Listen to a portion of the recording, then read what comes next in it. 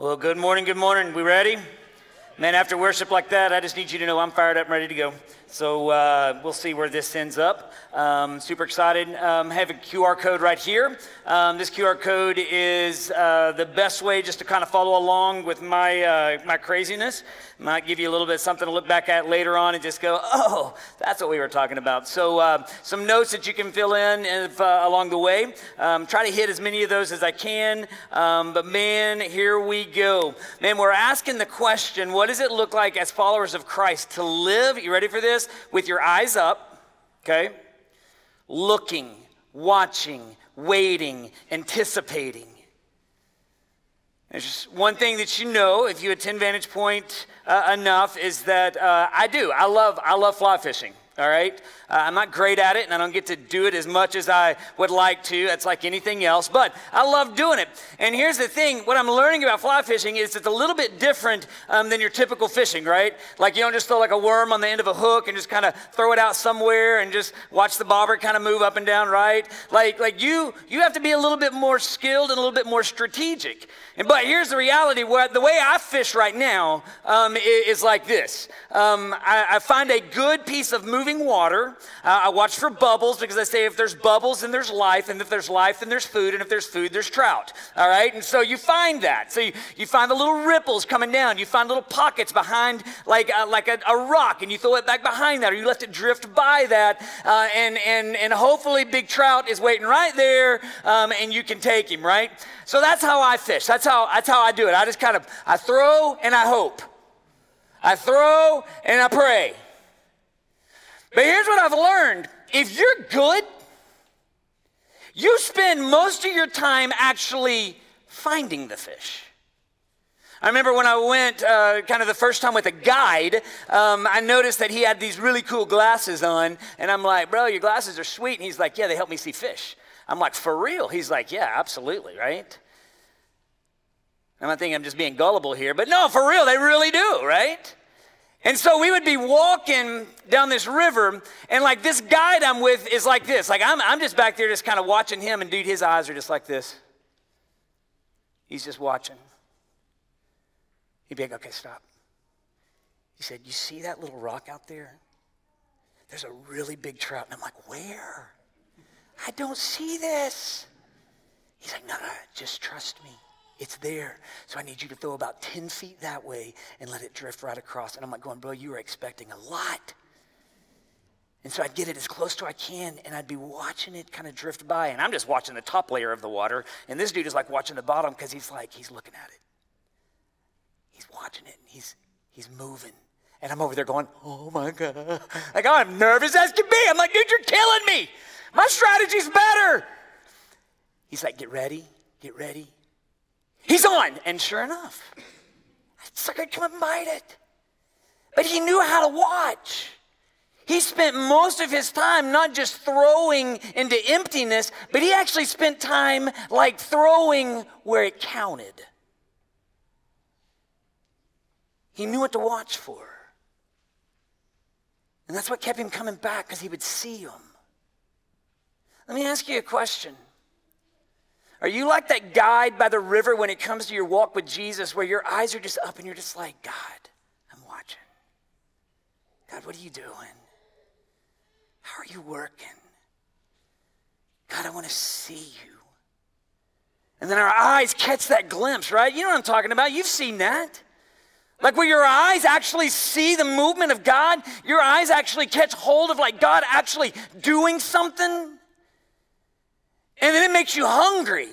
You come back for more. Your eyes are up constantly, right? Like you're just like, I want to see it again, God. I want to see it one more time, God. Let me see it. Come on, God, show it to me. And he's like, yes, my people, they want to see this stuff. And I'm going to show you great things. Man, I don't want to miss that. Do you know what to look for? Here's my simple question for you. You ready for this? Are your eyes even up? Like, are you watching?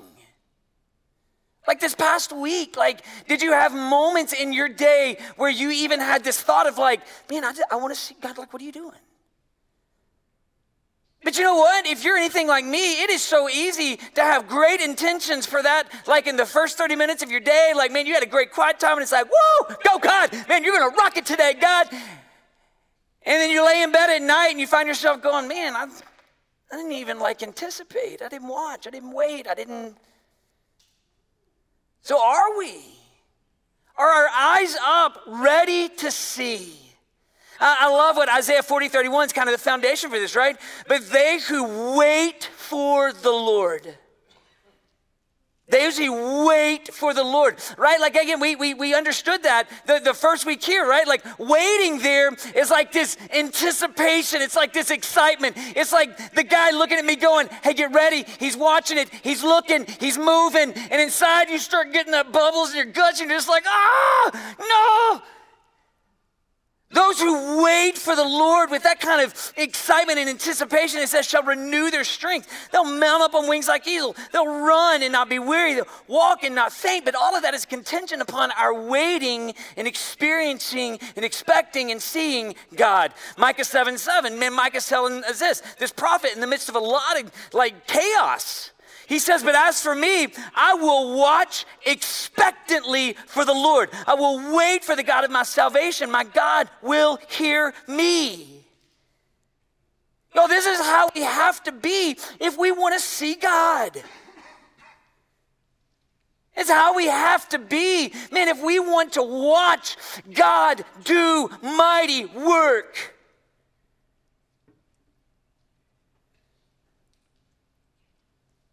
He wants us to see him. Do we watch? Do we wait? Are we anticipating? Knowing that God is moving. So last week we had this 50,000-foot view where we just kind of, man, we were coming over like this big picture of like, man, what does it look like to live with expectancy of God's power? Like, how do we live with expectancy of God's power? How do we recognize, man, God is a powerful God and he moves and he is still moving and that doesn't stop. This week, let me tell you this. You ready for this? We are getting very granular. Like, we're going from 50,000 to like eyeball to eyeball, all right? Here's the question today. What does it look like to live with expectancy that God will actually work in my family? Like, what does it look like to live with expectancy that God's going, hey, I love your family, and I'm actually going to do work in it. I'm actually going to do work in your kids. Do we believe that? Do we believe that God can do work in our kids? Man, it is going to be real easy for me to make this all about kids, and I'm trying not to just make it about kids because it's about the family. But here's the reality. Men, I think sometimes we kind of have our kids and like they're 6, 7, 8, and we're just kind of like, I'm just kind of biding time till they're like 13, 14 when they can really understand the things of God. Let me tell you something. King Josiah was 8 when he became one of the most profound kings in the Old Testament. He took Israel that was falling apart and was a part of restoring them at 8. We look at our kids and go, at 8, my kid is like Minecraft.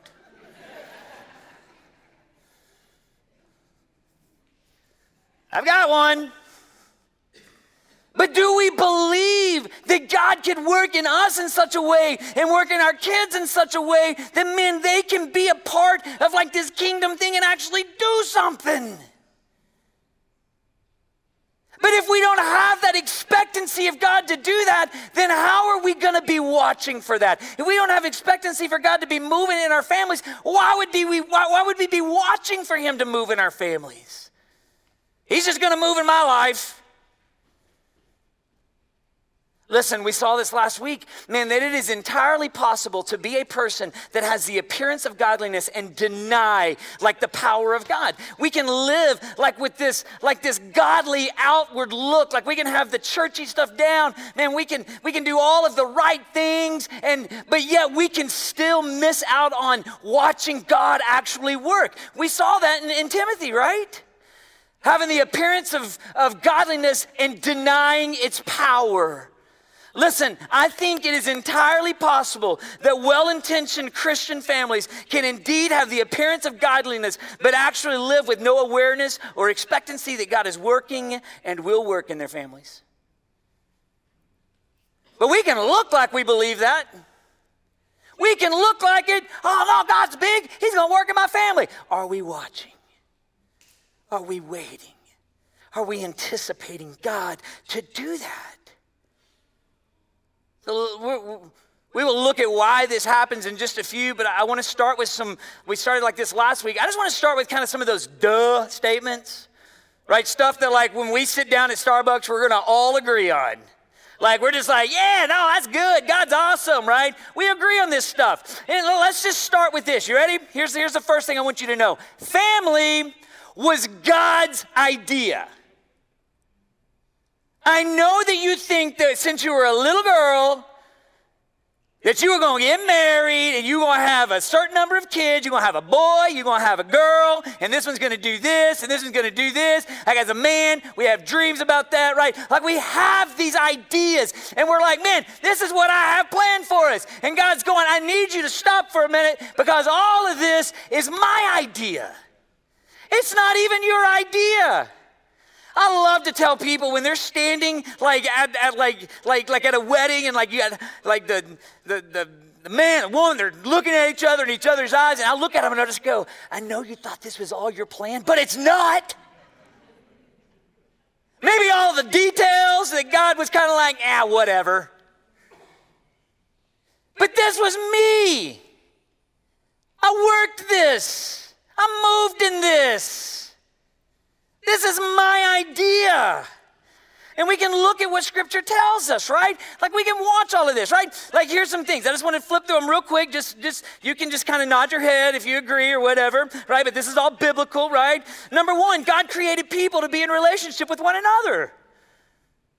He created man, and He created female. That's what He said. From the beginning of creation, God made them male and female. Okay? Number two, He established the actual family institution, like what we see, what we operate in as this family. God goes, man, I did this. I created all of this. He says, therefore, a man shall leave his father and mother and hold fast to his wife, and the two shall become one flesh. So they will no longer be two, but one flesh, which is an entirely impossibility that without God, I don't know how anybody could make it in marriage. Well, therefore, God has joined together, let no man separate. Very clear. Ephesians 5:31, he says it again, therefore man shall leave his father and mother and hold fast to his wife, and the two become one flesh, all right? So we see God working. Number three, God gave us kids, you ready for this? As a gift. I know sometimes we look at it and go, what did you think, God? You thought I could handle one of these? And then He gives us 2, 3. He gives us kids as gifts. Psalm 127:3, behold, children are a heritage from the Lord. The fruit of the womb, a reward. Man, if that doesn't speak to God's going to do something in your kids, I don't know what does. They are a heritage from Him. They're His. And He said, I'm going to put them on loan for you. Don't mess them up too bad. So He gave us these kids. Number 4, He actually provided roles and responsibility to ensure that the family stays healthy. He did all of that. Problem is when we start veering from this and detouring from it, man, marriage becomes hard, right? Like marriage with God is hard. Marriage without God, I don't get it. Like that's just like, you're crazy. You need God in your marriage. But He tells us that. He even tells us, and I know, get ready, I know we hate this verse, but it's biblical, right? Submitting to one another out of reverence for Christ. Wives, submit to your own husbands as to the Lord, for the husband is the head of the wife, even as Christ is the head of the church, His body, and Him Himself as Savior. Now as the church submits to Christ, so also wives should submit in everything to their husbands. And women, that doesn't sound as bad as what the world says it does, all right? I'm just telling you right now. In fact, there's actual mutual submission to one another. So it's not just the husband gets to come in and say, it's my way or the highway. There's mutual submission here. And listen, He even puts the children in this. In Ephesians 6:1-4, children, obey your parents. And all the ones that need to be hearing that are out there cooking your burgers. So at bedtime tonight, parents, you have permission to read this to them and say, thus saith the Lord. Children, obey your parents in the Lord, for this is right. Honor your father and mother. This is the first commandment with the promise, that you don't die. That's the promise. That you don't die. That's a pretty good one, right? So here's what I need you to understand. Big point. You ready for this? God did not create the family and then abandon us to figure out how to function as a family without him. God didn't create all of this and then step back and just say, hey, I got a great idea. Y'all figure this out. Y'all figure it out. Like, that's not what God does. He doesn't create something and then just kind of bail on it for people who are broken to pieces that he knows, man, they need me more than anything. Like, without me, they can do nothing. So he is going to be a piece of it. So here's the reality. Yes, God is working. That doesn't give you room to get off the hook. Like, so it's not just like, all right, God, this is your family. Do what you want to do. We're just going to kind of hang out here, right? Puppets on a string? No. That's not how he's designed us. He's actually called us to be functioning components of this with him going, God, what do you want this to look like? God, how are you working? God, how are you moving? God, I want to see that so I can know how I'm supposed to be moving. God, I want to follow you. I want to walk with you. Because this is what's important right here. God has begun the work and he continues to work in our families. I mean, we know that, Philippians 1:6, and I'm sure of this, that he who began a good work in you, he's going to complete it at the day of Christ Jesus. Family was a pretty good work that he started, and he's going to complete that. He is still in the process of doing that. But I want to camp out at Psalm 127 for just a second. And I want you to listen to this. You ready? You can follow along with me, Psalm 127. He says this, unless the Lord builds the house, those who build it labor in vain. Unless the Lord builds the house, those who build it labor in vain. Unless the Lord watches over the city, the watchman stays awake in vain. It is in vain that you rise up early and go late to rest, eating the bread of anxious toil, and he gives to his beloved sleep. Behold, children are a heritage from the Lord, the fruit of the womb a reward. Like arrows in the hands of a warrior are the children of one's youth. Blessed is the man who fills his quiver with them. He shall not be put to shame when he speaks with his enemies in the gates. But man, how critical is it for us to understand that unless the Lord builds the house, man, those who build it labor in vain. Unless God is in it, it's vanity. Unless God is working in it. Now that, like I said, doesn't leave you off the hook. But here's what I need you to understand. It is God's working that actually makes our work meaningful. God working and us operating underneath, man, our shepherd as he leads us is what allows us to say, man, this is what God wants me to do, and this is not in vain. I'm just not swinging my fist in the air hoping that it hits something, but it is me going, God, you're actually working this, and God, I'm a part of what you're doing. If God is not working, then our labor is in vain. Listen to me. You ready for this? It's going to be the best marriage piece of advice I can give you. If you are building your marriage,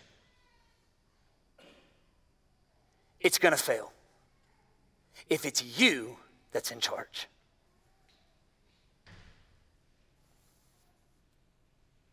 If you're the one that is trying to make it work, without God's hands being all over it, showing you, leading you, guiding you, directing you. If your eyes are not up watching for him as he leads you, then you're just going to be doing all of the work. And he tells us, unless God's doing it, man, we're laboring in vain. Listen, you can make it for a little while, but eventually you're going to be too tired. And God is going to be the only one that is going to sustain your marriage. God is going to be the only one that is going to sustain your family. End of discussion. That's it. So if God's not a part of that, it wouldn't surprise me if your marriage is struggling. I mean, we can make that assumption, right? I think so. If we're doing it all, it's going to fail. So the question that we have to ask is, so what does it look like? What does that look like? What does it look like for us to have our eyes up, walking and living in such a way that, man, we are watching, we're waiting, we're anticipating, we're expecting all of it? What does that look like? Man, I want to take us to another Old Testament story. Man, it was really crazy because I actually, started this in my Bible reading in 1 Samuel. Man, I love it, and some of you are already knowing where I'm going with this, right? Man, one of the most cool stories about a lady who was the most expectant person that I can imagine when it came to her building her family. And it was this little young lady named Hannah. I mean, Hannah, man, she loved God.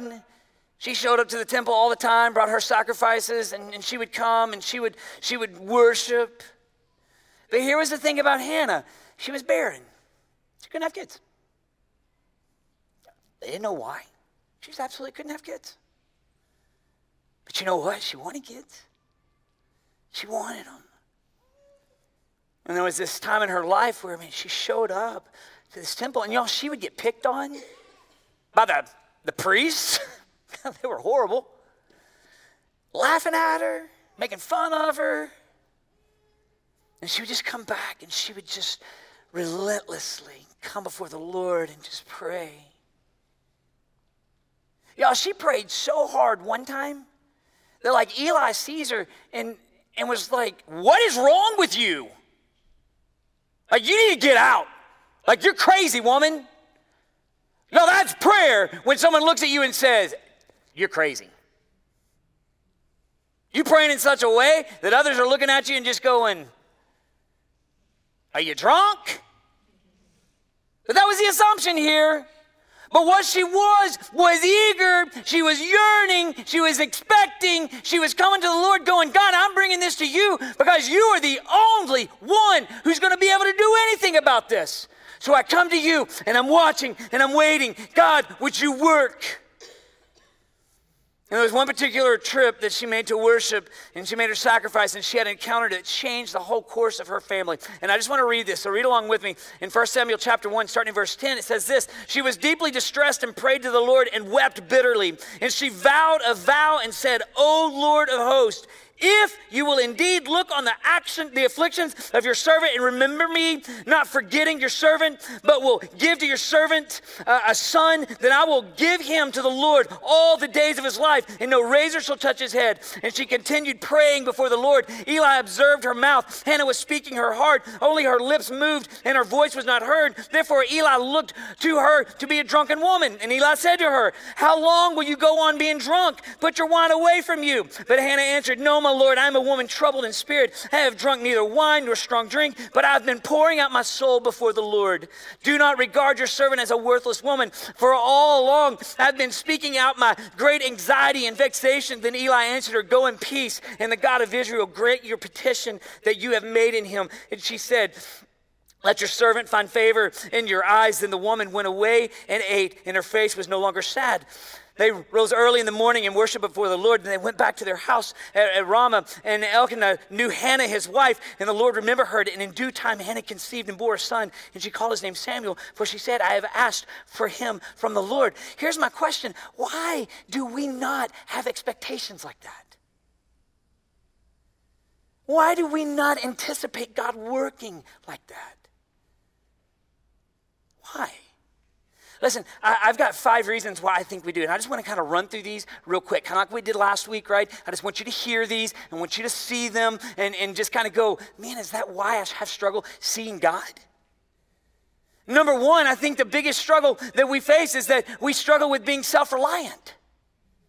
Why do we not anticipate, God working? Why do we not anticipate him moving? Why do we not come with him praying and asking, "God, we need you to do what only you can do"? And I think it's because we're self-reliant. We so often live in such a way that we don't have to depend on anyone for anything. We don't have to ask God to do anything. Why? Because I've got this. Why would we ask God for the plan that he has for our family? Because we have a plan for our family. We know what that plan's supposed to look like. We know how that's supposed to operate. We know what this is supposed to be like. And we don't look to God to say, "God, what can you do in my family?" Because we actually don't want him to, because that would mess up our plans. And here's the problem with that. Man, if that as parents, or if that as a husband and a wife, man, if that becomes your mantra and that's kind of how you see fit to do things, then here's the reality. You're building self-reliant kids. Actually, you're building codependent kids to depend solely on you and to have no desire to seek after God himself. Why do they need God? They have you. That's a scary statement. Why would we point them to God? Because we actually want them to look at us. We want them to hear what we think. Because we actually think what we got is actually pretty good. And it may not be horrible. It just may not be what he wants. So we're self-reliant. Number two, we walk overwhelmed. Y'all, our families have so much going on in them right now. It's hard to look for God, right? We're overwhelmed by schedules. We're overwhelmed by activities. We're overwhelmed by events they have to go to. We're overwhelmed with them having to get up at a certain time, be somewhere at a certain time, picked up at a certain time, go to bed at a certain time, all to start over the next day. We're overwhelmed by it. We're overwhelmed by everything that has taken place in our hearts. And here's the reality. Sometimes we're so overwhelmed by all of it, adding God to that picture and trying to figure out how to make God part of that picture, that's just another thing to be overwhelmed with, isn't it? God, I'm so overwhelmed by everything else. Can you just back up for just a minute? Because if I have to add time for you, I don't know what I'm going to cut time out of to find it. So we're overwhelmed. Number three, I think this one just kind of speaks for itself. I think we're oblivious. We just don't even think about God working in our spouses or our kids. We just have no idea of that. Number four, we're fearful. We don't want to acknowledge God working in our family because it might get in the way of what we think and want. We're afraid that it actually might rock the boat. God, if I seek you and ask for you to do something, what if you ask me to do something I don't want to do? Like, what if you really make me give you my kid? Some of you are like, he could have him.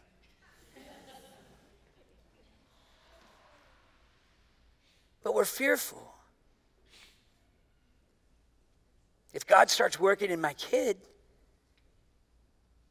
and I don't really see God working in me, what happens when my kid starts asking questions I don't know how to answer? What happens when my kids start challenging me on things that I don't want to be challenged on by my 8-year-old, my 13-year-old, my 16-year-old, my wife?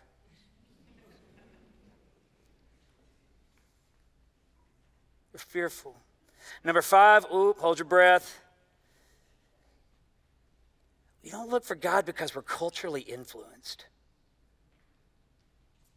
Problem is we don't need God to speak because we got Instamoms, Facebook dads that tell us everything that we need to hear. Let's figure out there. I'll ask my Facebook moms, how should I discipline my kids? And the reality is what they say. We're like, yeah, sounds great. Just love them to death.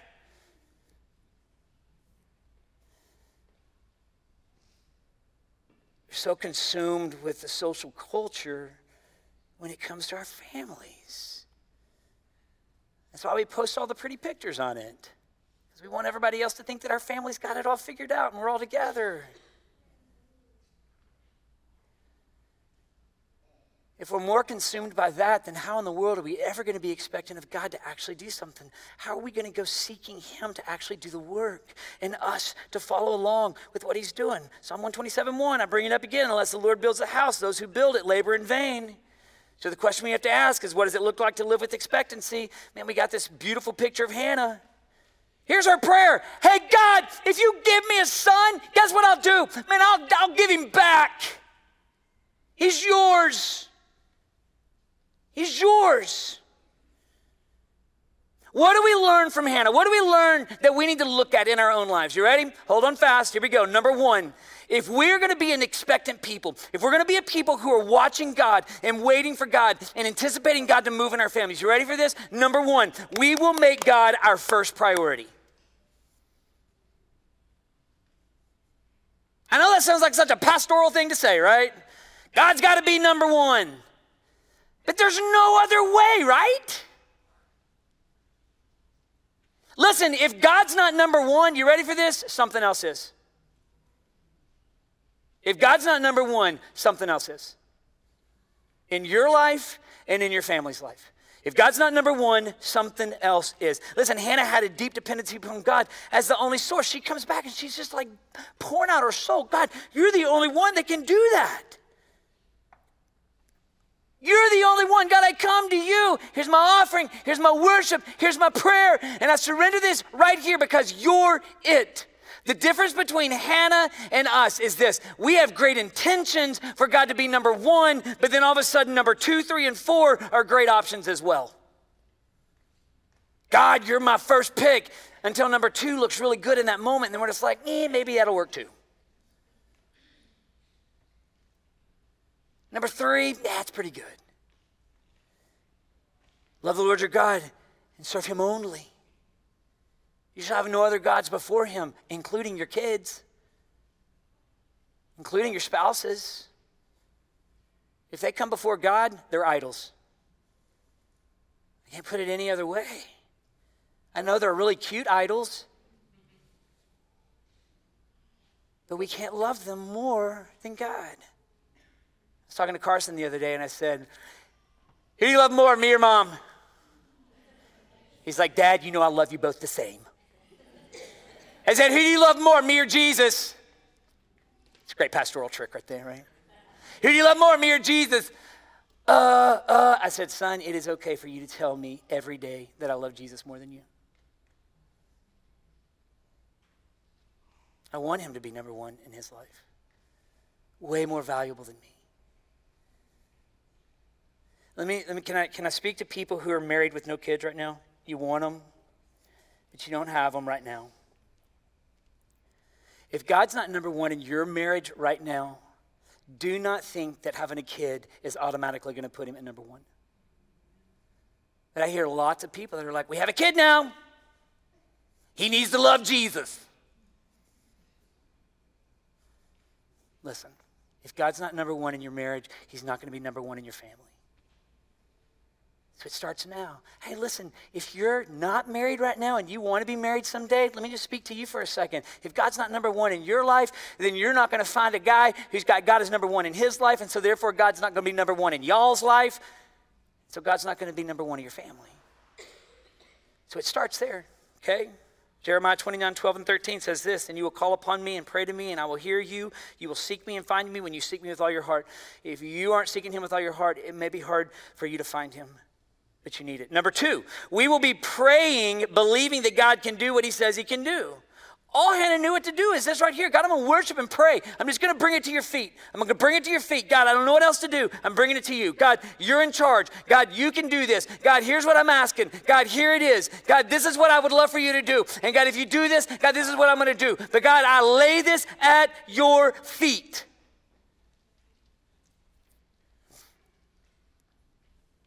Listen,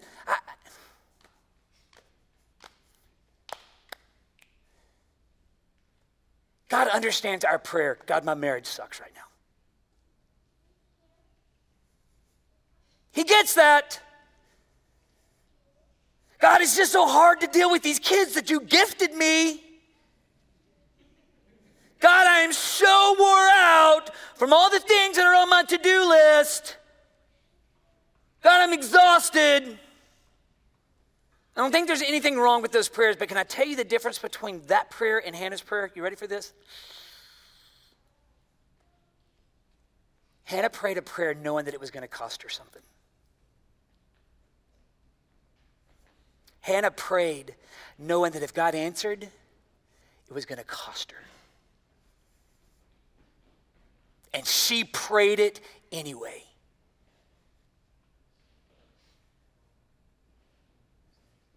If we are not praying constantly and courageously, we might not be living with expectancy that God can and will work in our family. If we're not praying courageously and constantly, then we might not be living with expectation that God can work. Matthew 7:7-11. Ask and it will be given to you. Seek and you will find. Knock and the door will be open to you. For everyone who asks, receive. And the one who seeks, finds. And to the one who knocks, it will be open. Or which of you, if his son asks him for bread, will give him a stone? Or if he asks for a fish, will give him a serpent? If you then, who are evil, know how to give good gifts to your children, how much more will your Father who is in heaven give good things to those who ask him? Y'all, this is just the words of Jesus. That's just Jesus talking. God in the flesh. How much more will God give those who ask? God, my marriage is awful. God, what do you want me to do?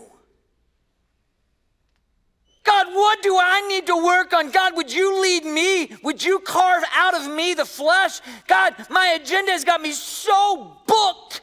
God, what do I need to give up?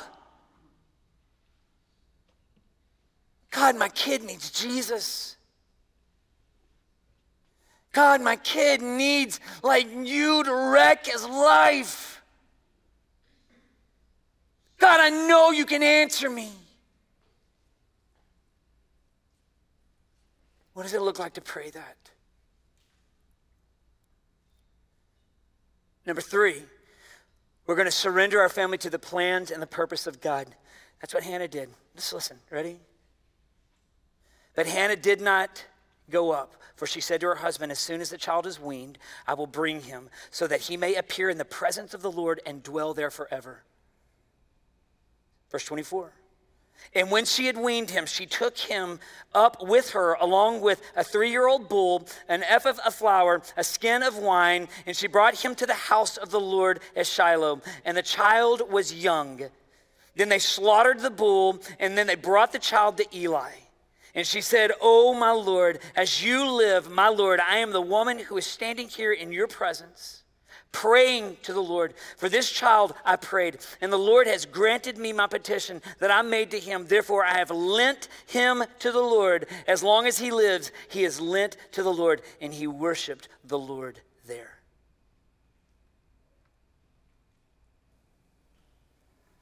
Don't any of y'all leave your kids here today?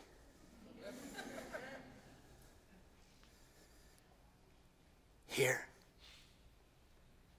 God here. I'll ask Caleb to come up. How often do we pray for God? God, I just want to get married. God, I want a kid. And then after recognizing his grace and his blessing, we take it as our own and we just make it what we want it to be. God, here's my kid. God, here's my spouse. God, here's our family.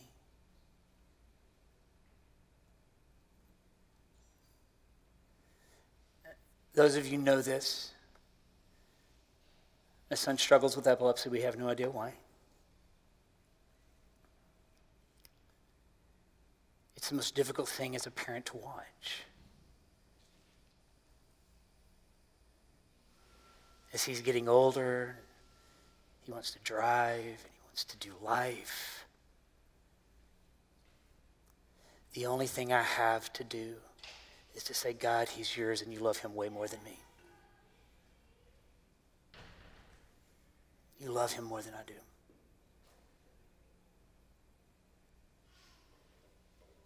And I never forget, he asked me one day, he said, "Dad, what if I have a seizure in this situation?" I said, "Son, that could be real bad." I said, "It could be real bad." I said, "That's why we got to be surrendered to Jesus. And that's why I lay you on the throne regularly and just say, God, He's yours. He's yours.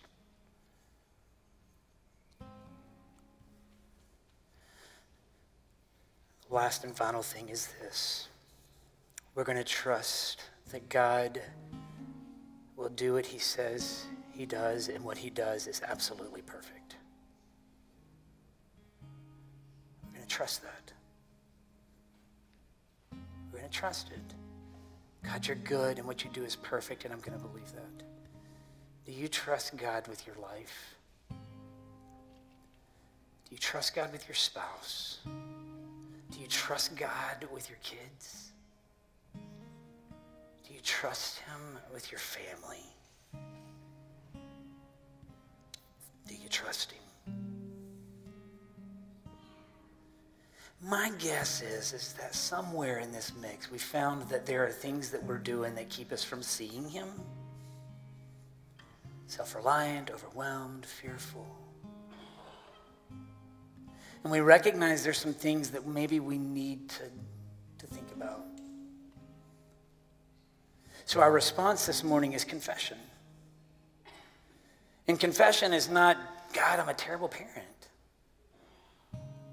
God, my kid is horrible. It's not your prayer. Your prayer this morning may need to begin with this. God, I confess that you're not number one. Show me what I need to lay at your feet.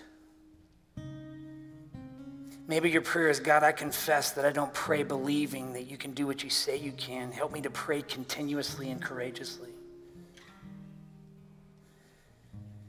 God, I confess that I take your blessings and do what I want with them. Strengthen me as I surrender them all to you.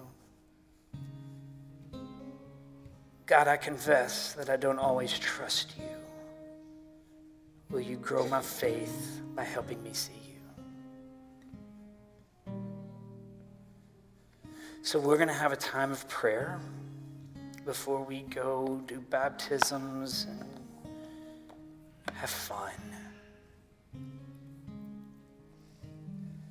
But I'm going to invite you to actually do business with God. And this morning, your business may be that you need to sit there with your spouse, maybe your kids, and confess, this is where I struggle. I don't put God number one. And then y'all pray. Man, what a great opportunity it'd be for us to do that.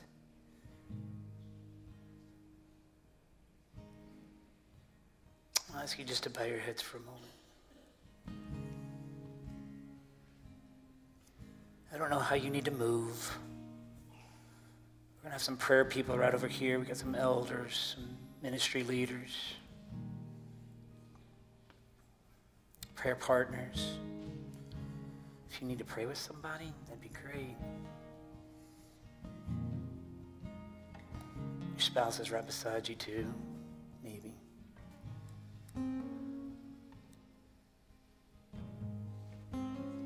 We're just going to do business for a minute, okay? So if you need to get up and move, get up and move. Nobody's going to judge you. How do you need to pray this morning? How do you need to ask God to move so that you can be expectant in what he's doing?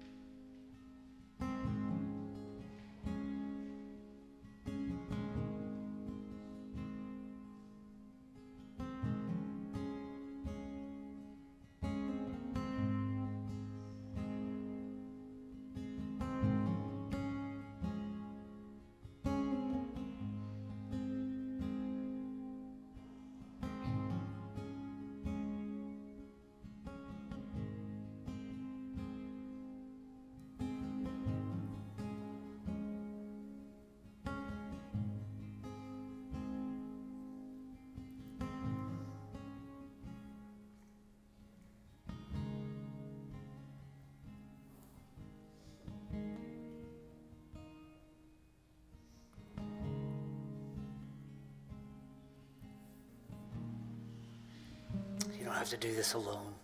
In fact, if you want to see life change take place, it's going to happen when we agree with one another, when we agree with God, asking him to work,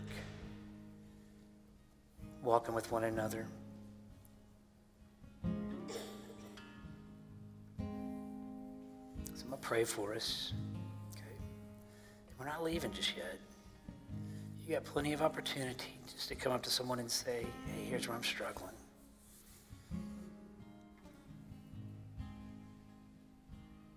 Father, we do. We trust you. God, we know that you're moving and working. Father, help us to be expectant of that. Help us to anticipate. God, to watch and wait for you expectantly, urgently, eagerly, trusting you. God, thank you for our people here today, Lord. God, we love you so much.